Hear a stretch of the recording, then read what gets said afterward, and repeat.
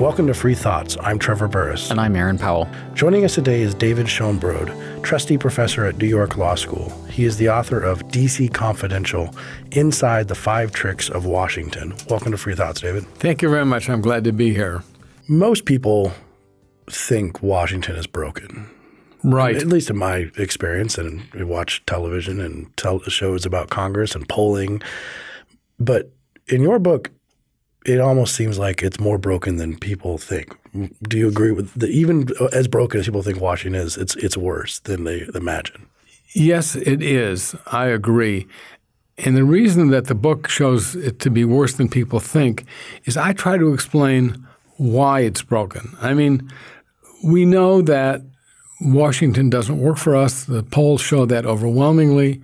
We know that politicians are tricksters. What I try to do in the book is to explain how they get away with the tricks, even though we know they're tricksters. And the problem with the tricks is that they take credit for rosy promises, get credit for rosy promises, but manage to shift blame for the bad consequences. That's why government's broken. So how do they do it? Well, they get away with these tricks for the same reason that magicians can seem to pull rabbits out of hats. We don't see the sleights of hand. So what the book is really about is the sleights of hand through which they get away with promising us the sky and give us dirt instead. And once I'm able to point out the sleights of hand, then it's possible again to point out the ways of stopping the trickery. When you say Washington doesn't work for us, there are two senses of work there. So on the one hand, it's not – do you mean that Washington is broken and that it doesn't provide us with the things that it ought to, or it doesn't work for us in the sense that it works for someone else, that when it's doing its thing, it's doing it in the service of someone else or some other set of desires than us, the voter? Aaron, that's a good question. I think it doesn't work for us in 3 senses. Sense number 1, the statutes they pass are not designed to do good for us. They're designed to make the politicians look better. And this is a fault of both the left and the right. So this is not a left versus right thing. It's an us versus them thing. Second of all, the tricks allow them to take support from businesses, from unions, all kinds of advocacy groups, do favors for them in return for that support, but avoid blame for the bad consequences for us of catering to these special interests. Third, it doesn't work for us in the sense that most of the time that politicians spend, I'm talking about members of Congress here, is on fundraising and PR, not legislation. Guidelines presented by the Democratic National Congressional Committee to incoming freshman legislators suggested spending 2 hours a day on legislation, 4 hours a day on fundraising, and many more hours on various sorts of PR. Given that they're only here 3 days a week in Washington, that means the average member of Congress spends less time on legislation than an amateur golfer does spend on the golf course in weekends.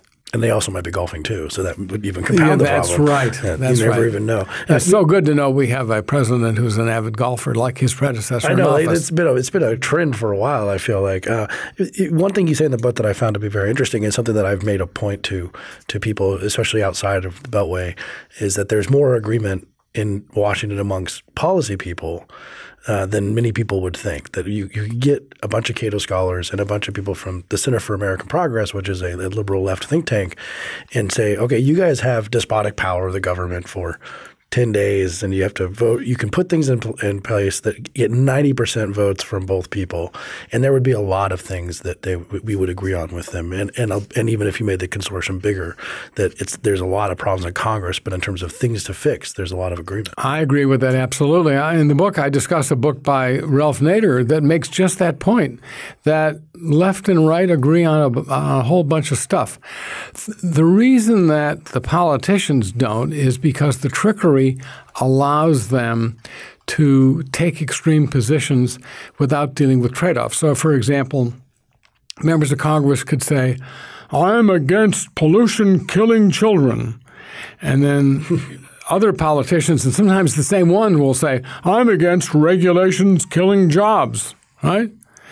And so they're avoiding the necessary trade-offs, the inevitable trade-offs between environmental protection and the economy, which allows them to take extreme positions, which leads to a kind of schizophrenia in government.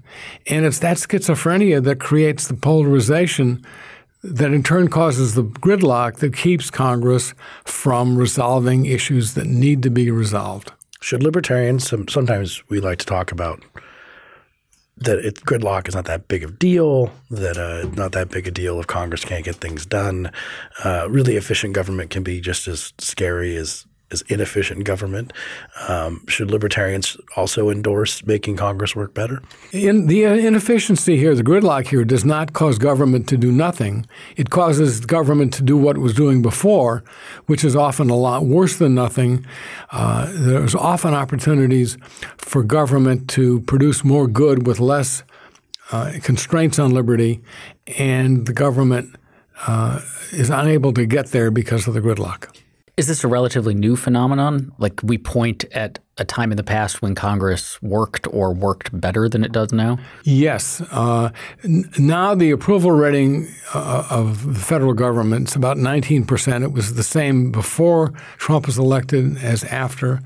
In 1964, the approval rating of the people, 76% of the people thought the government was doing a pretty darn good job.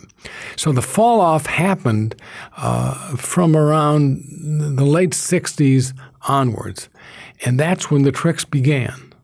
Is approval rating the best way to judge how well government is working?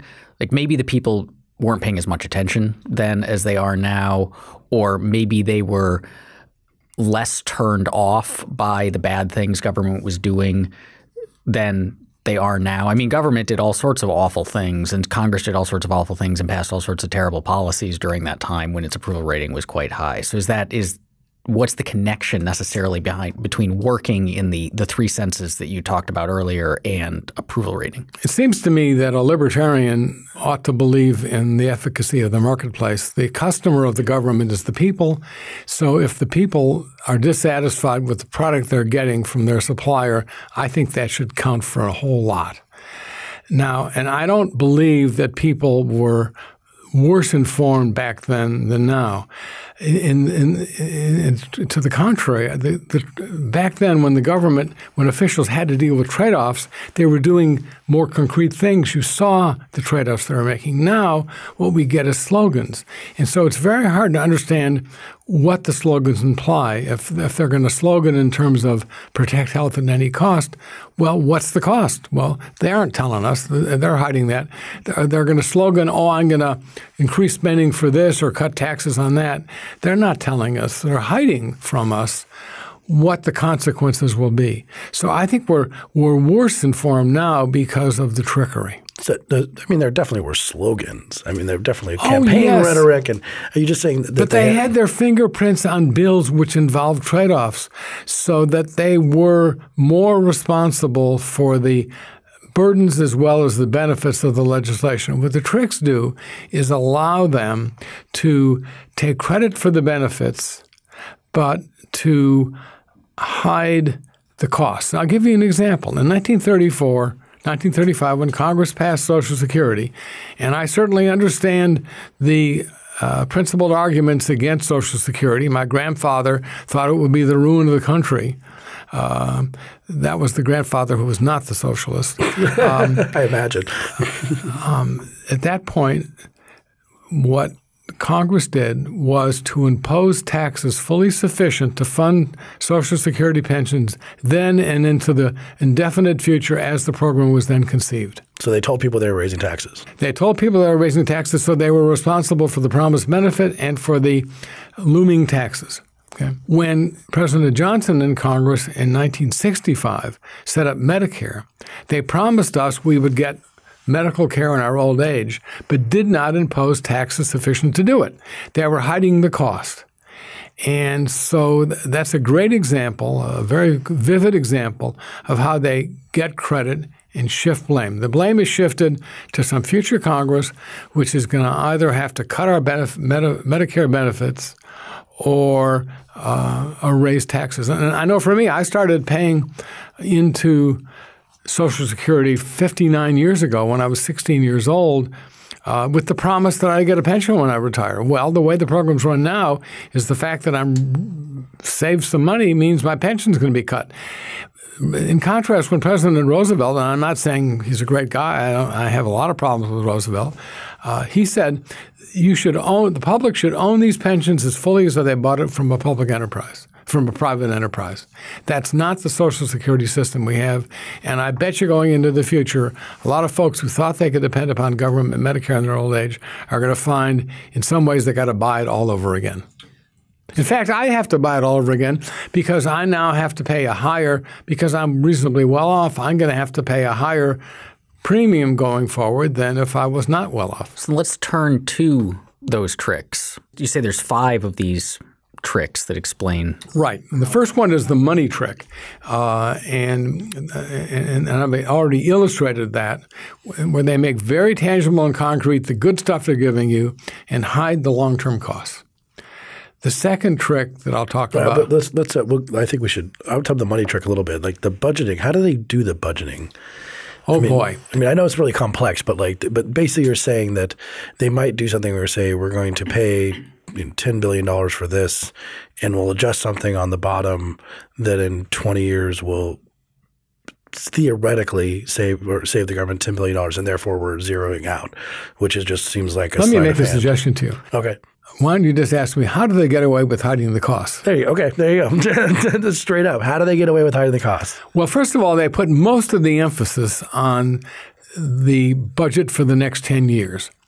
The problem with that is that Congress, knowing that, shifts income from beyond the 10 years forward in time into the present 10 years, the upcoming 10 years, and it shifts costs from the current 10 years beyond. So the deficit for the coming 10 years is not nearly as important or big as the deficits looming in future decades. That's number one. Now, they also pretend to care about the long term by telling the Department of Treasury to do something called the Financial Report of the United States. But this is full of, and that's supposed to be a long-term projection, but it's full of trickery in many ways. For example, the financial report has glowing, happy generalities at the beginning, but the bad news is hidden in the footnotes on page 250. Beyond that, they released the financial report of the United States without a press release, without a press conference, often on the day before Christmas, in order to ensure that it doesn't get covered in the press, and it doesn't get covered in the press worth a bit. So basically, they're using these devices and many others to hide the real costs of what they've taken credit for. It seems odd that wouldn't get covered in the press. If it's that egregious, and it seems like they're so going out of their way to hide these things. I mean, that journalists know that this report exists. They know when it comes out. Why doesn't it then get covered? I mean, don't we have a press that seems interested in the tricks that Washington gets up to in D.C.? Well, I don't have a good answer for that, but there's a couple things that come to mind. First of all, it takes work. Second of all, it takes expertise. It's not as if there's no coverage of it, but it'll be like a few paragraphs in Investor's Business Daily. It is not a headline in USA Today, and it's certainly not featured in the New York Times.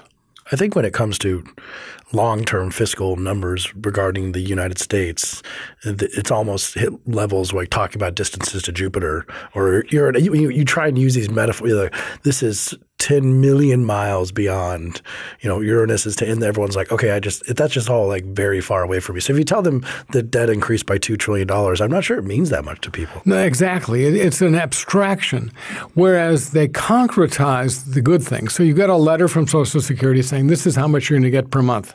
that's brought down home to you. Now, if they were going to do something that concretizes the cost, they'd send you a letter that would, and this could be done, estimate how much it would cost the average family in terms of tax increases or spending cuts per year for the federal government not to go bust. In other words, to keep the debt equity ratio stable.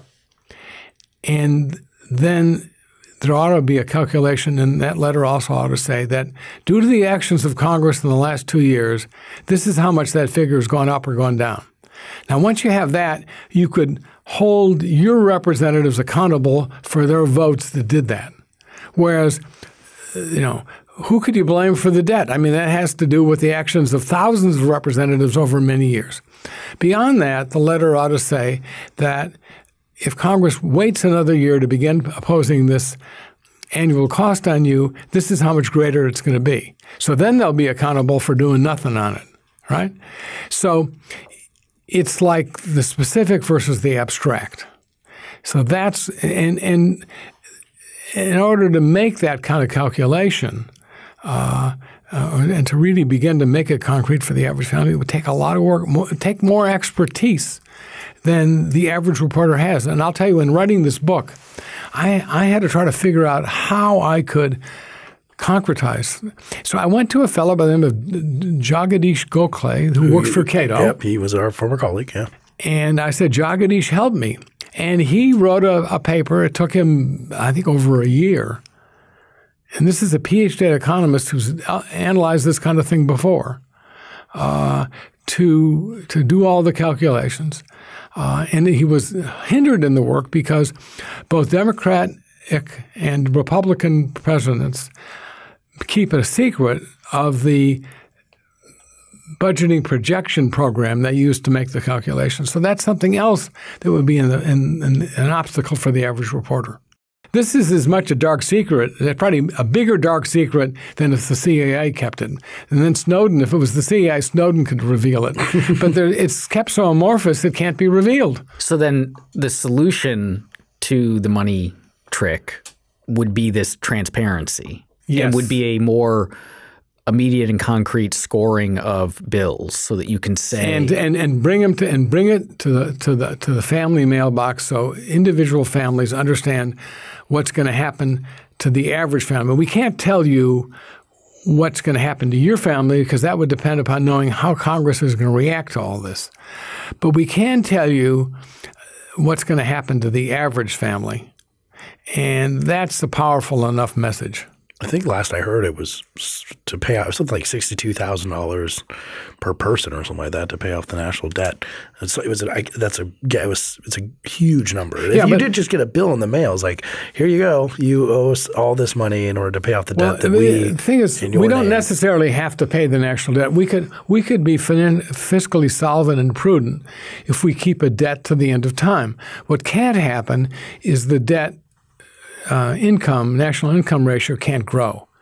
And we could calculate what it would take to do that. What would happen? What's the tipping point on the debt?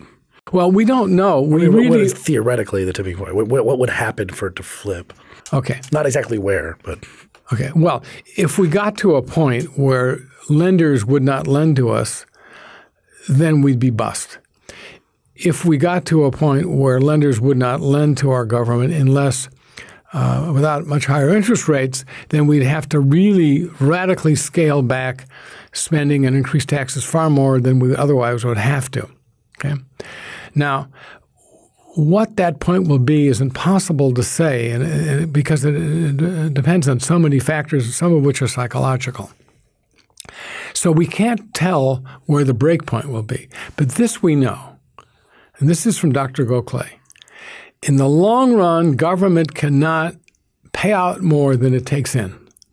Now, yes, it could borrow, but that means it's going to have to pay out more because it borrowed. So in the long run spending can't exceed long-run tax revenue. Once we know that, we could calculate what the current policies mean in terms of revenue and spending, discount that to the present, and figure out how much you have to change that per year to make the two equal out. Then we could divide that among the population, and now we know the average impact per household. And then for the rest, it's just arithmetic. So then that's what Dr. Goclay has done. Moving on, and the government should do it. Yeah. And it's outrageous they don't. They require lenders under the Truth in Lending Act to do that when we borrow money. But when they borrow money on our behalf, they don't apply. They don't have a Truth in Spending Act. Well, I'm sure that there are people at NASA who are really good at using large numbers, right? There's good, smart mathematicians who can calculate into the trillions. You could do this with your iPhone. Okay. It would take a lot of tapping, but you could do it.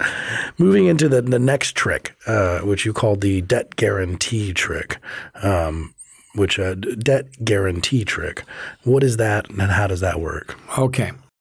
The government, as we know from sad experience, guarantees the debts of too big to fail financial institutions and many other private debts as well.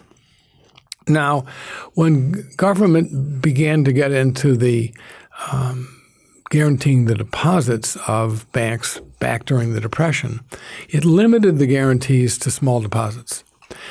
And it insisted on this limit for this reason, that it wanted the banks to be subject to the risk that if they engaged in too much risky conduct, made too many risky loans in pursuit of higher profits, that the big investors would not deposit money with them, would not buy their bonds, and that would therefore temper the risk-taking of banks. That's what made banks conservative. But starting in the 60s, the federal government began to guarantee the debts of financial giants. That meant these financial giants could engage in risky kinds of lending, which pay higher profits to them, without having to be concerned about having to pay higher interest to borrow money, because after all, the people who lend them money shouldn't be concerned because the federal government's guaranteeing their debts. That greatly increased the profits of these too big to fail banks for many decades. But when bad times came in 2007, they were on the verge of going bust, and the federal government came in.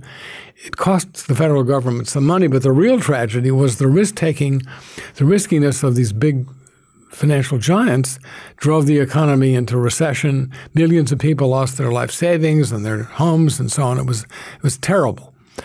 And the whole thing now the thing is, people think that the federal government has no choice but to guarantee those debts. And assuming that's so, it's still the fact that no private business would guarantee the debts of another private business without charging a fee, and the fee would be higher the riskier the bank. And that would have the same effect of tempering the risk-taking appetite of these big banks. But the government didn't do that before 2007. It passed the Dodd-Frank Act in 2010, but it didn't do that again. So the debt guarantee trick goes on, even though Dodd and Frank promised they'd ended it. What is the benefit that Congress is getting? You say the general thing here is their members of Congress are trying to reap benefits and hide the costs. Is the benefit here that they save the banks or like that? The benefit they get is they increase the profits of the banks, which means the members of Congress of both parties get a lot of big campaign contributions from Wall Street financiers. But they shift the blame for the financial crashes and the bailouts to whoever happens to be in office when the bailouts happen. So George Bush and whoever was in Congress in 2007 and 2008, they took the blame.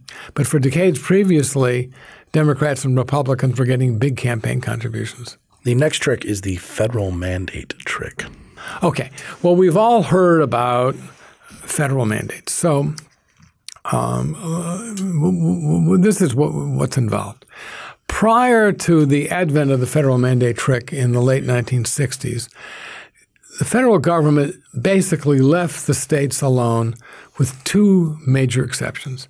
One, the states had a duty to obey constitutional rights, and two, if the states were going to take a federal grant, they had to do what the federal grant required. So if they took a highway grant, one of the conditions was they used decent concrete. It makes sense, right? Okay. So what Congress figured out how to do in the late 1960s and early 1970s was to use that same idea of grant conditions to force states to do things that they otherwise might do. So Congress would promise a benefit, like cleaner air.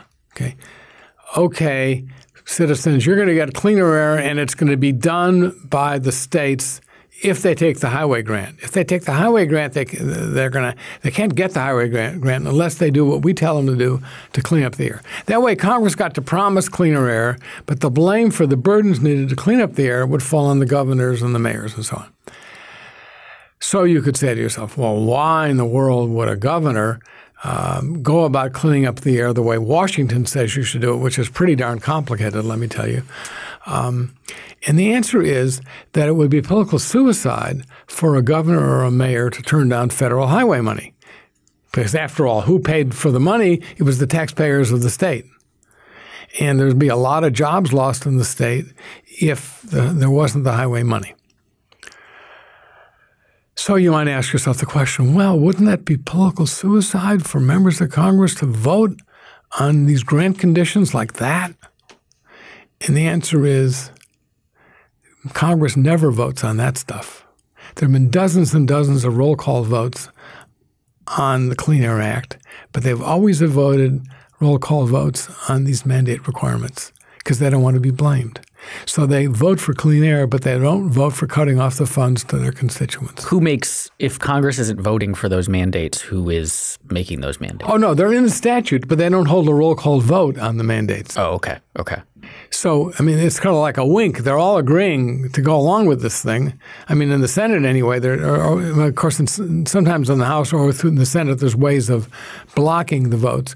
And then, of course, Congress passed the Unfunded Mandate Relief Act. Reform Act was designed to stop this kind of thing. But then special rules get adopted in the House and the Senate to prevent votes on these things still. Well, it's very hard for a past Congress to bind. It's impossible for a past Congress to bind a future Congress, technically. But there are rules that House and Senate rules that already get changed, but there are also special rules, and they have an excuse. And their excuse is this: there's so many mandates in so many bills, most of which make perfect sense. Like highways have to be built with concrete that's good. Highways have to have a yellow line down the middle, blah, blah, blah, blah, blah, blah. So if you didn't have rules that limited amendments on this kind of stuff, any one member of Congress could stop any one statute by just insisting on roll call votes on every one of them. So I have a solution. I have a way of getting votes on the controversial mandates without allowing a single member of Congress to stop Congress in its tracks. And the answer is this. Think about how the National Football League deals with complaints about rulings on the field. I mean, the review of the film in the right. You get so many a game, and so I would say that every member of Congress gets one roll call vote on a mandate. And if you win, you get another. And if you win, you get another, and so on and so forth. Now, that begins to change how things work in the drafting process in Congress. Because if your bill has one of these things in it, and it gets overturned, the bill is just sort of turned on its head, so you begin to draft them differently. Also, members of Congress have an incentive to use their challenge in a way that's going to produce good PR at home. They don't want to have it lost. So it totally changes the whole mechanics, the incentives of the legislative drafting process, so we can get votes on the really controversial, troublesome stuff, but most of the mandates would slide through because they're widely supported, like decent concrete. The next trick, the fourth trick, is the regulation trick. This is something that I do a lot of work on, the administrative state and the legal part of Cato. And it does continually aggravate me that most laws are not passed by Congress anymore, but they are conveniently avoiding both blame and can take credit if they so choose. So how does the regulation trick work? Okay. The way that regulation worked until the 1960s was this, is Congress either passed the rules of law itself, the rules of conduct, which meant that Congress got credit for the benefits of the rules and blame for the burdens, or it handed the job over to administrative agencies, generally in very bland statutes, open-ended statutes that said, here's a problem, you solve it, which meant that the agency got most of the credit and most of the blame. And there's some reasons for concern about whether this fits within the Constitution. I've written a book that says it doesn't, but that's history. But by and large, the agencies didn't do that bad a job. But things went haywire around 1970 when Congress passed the Clean Air Act, where it said, okay, everybody gets a right to clean air. You could enforce it in court. And by the way, the duties to obey that right, to fulfill that right, will be announced by the EPA. So Congress gets the credit for giving everybody a right to healthy air. But it's the agency that has to announce the duties. So the duties come on its letterhead. So the agency gets the blame for the duties. And of course, then the members of Congress lobby the agency not to impose duties that are tough on constituents or contributors, which means the agency does not fulfill the rights, which means then the members of Congress, often the same ones, blame the agency for not fulfilling the rights. So it's just a cakewalk for members of Congress. That's the regulation trick. So all of these tricks seem so screwy on their face. The regulation trick of blaming them for not doing something, but then when they try to do it, imploring them not to do it. Do the members of Congress recognize how silly these things are and they just do them anyway because they benefit in all the ways that you've described? Or are they oblivious to the, Keystone Cops look of all of this? No, I think they are and are not aware. I mean, I've had members of Congress with jurisdiction over the Clean Air Act say to me, we got to stop the blame shifting. They know all about it. On the other hand, it's the way that business gets done. So the ones that are younger come here not even aware that these are tricks or differences from the past. This is just how government works, and they're socialized into this. It's like you're a freshman in college and people wear white sneakers or whatever it is. You just fall in. But I think that many of them do not feel good. They know that their jobs involve a large amount of fakery, and they rationalize it this way, that if I don't do this, the other party is going to gain seats in the next election, and people even worse, who will behave even worse than I do, will get elected.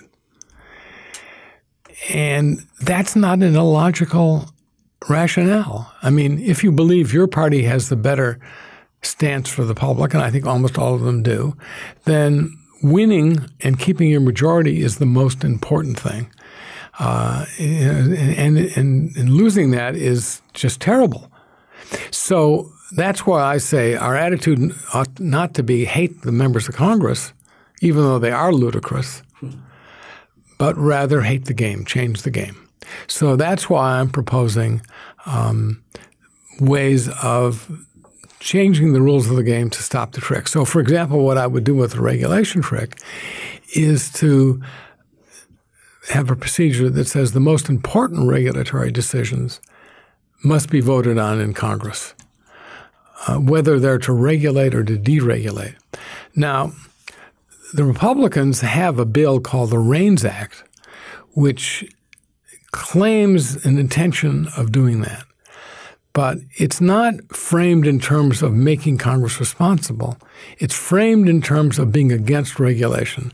The whole premise of the bill is that, the REINS stands for regulations from the executive in need of scrutiny, as if the problem originates in the agencies. The problem originates in Congress commanding the agencies to do all these regulations, and if they don't, they could be sued in court by citizens, right?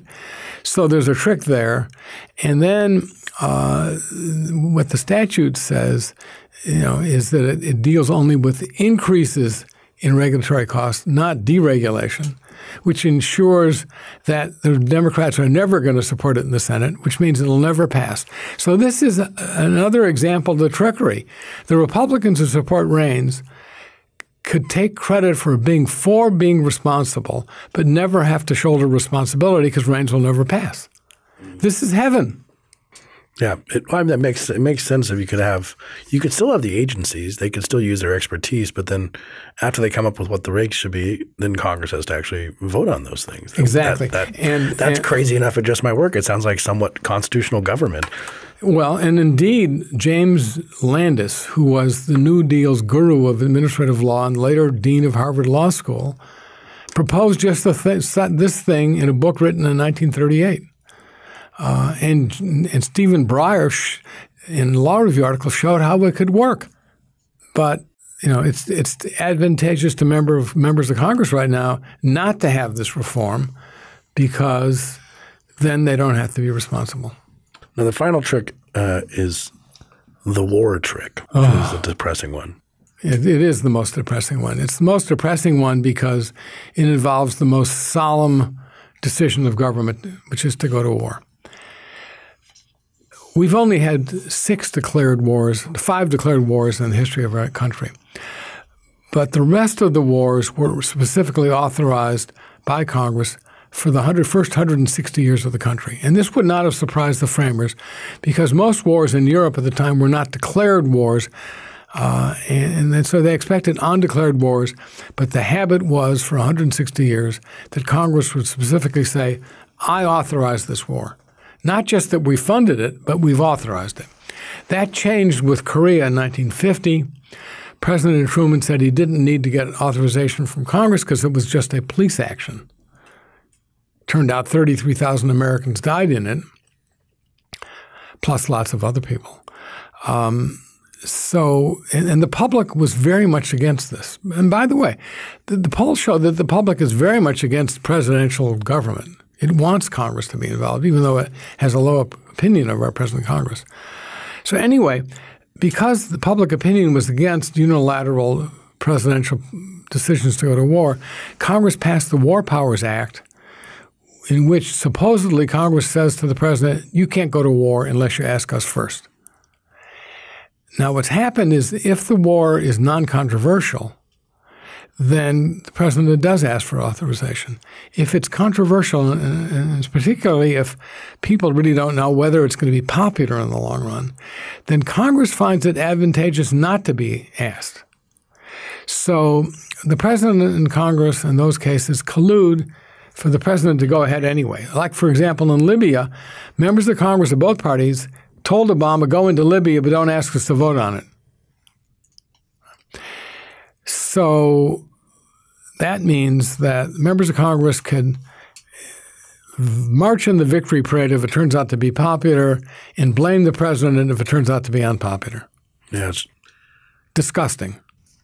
Yeah, it does start to seem that this sort of crazy experiment is falling apart in the Constitution, that we're having then how do you accountability for these people. You've offered particular solutions to each of these tricks, particular ways that we could change the rules to head them off.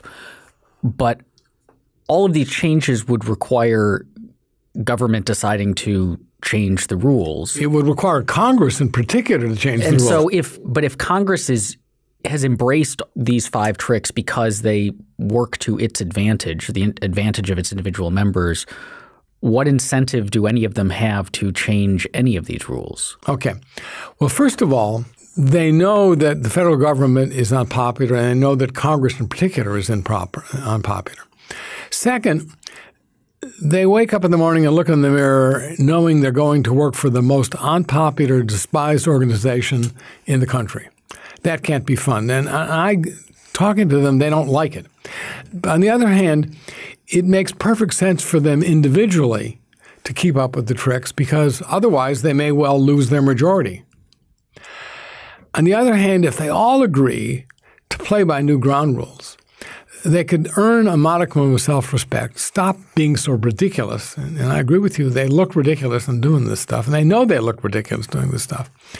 Now, but I think that in and of itself isn't enough. But if we begin to have even a critical mass of citizens who started writing to their representatives saying, I'm for the Honest Deal Act, I'm for this kind of thing where the tricks get stopped, then we began to change the the way the electoral process works. Because then if a member of Congress says, I'm for the Honest Deal Act, that may be a source of some additional support in the next election. And after all, if it does pass, then the other side is bound too. And besides, I don't have to start taking responsibility until after the next election, right? And then you can imagine it from the point of view of a state legislator who wants to be in Congress. So that legislator introduces in the state legislature a state version of it. And by the way, the appendices of my book outline the Honest Deal Act. They outline what a state version would be. Say the state legislator introduces in the state legislature, throws his hat in the ring or her hat in the ring for Congress and challenges the incumbent. Are you for the Honest Deal Act of the federal government or not? I am for it, right? That begins to provide somewhat of an opening. And so what I think the essential first step here is for people to go to my website, dc-confidential.org, and there's a tab there, Take Action. It makes it, in 2 minutes, you could send an email to your senators and representatives asking them to do the right thing. And if people begin to do that, I think we're going to begin to see people introducing legislation along this front. I've had discussions in the last couple of days with some people in Congress who are beginning to work on this, but it's going to happen faster if folks at home get off their butt for a second or sit on their butt and go to the computer and send these emails. Then we're going to begin to, I think, make some tracks. Thanks for listening. This episode of Free Thoughts was produced by Tess Terrible and Evan Banks. To learn more, visit us on the web at www.libertarianism.org.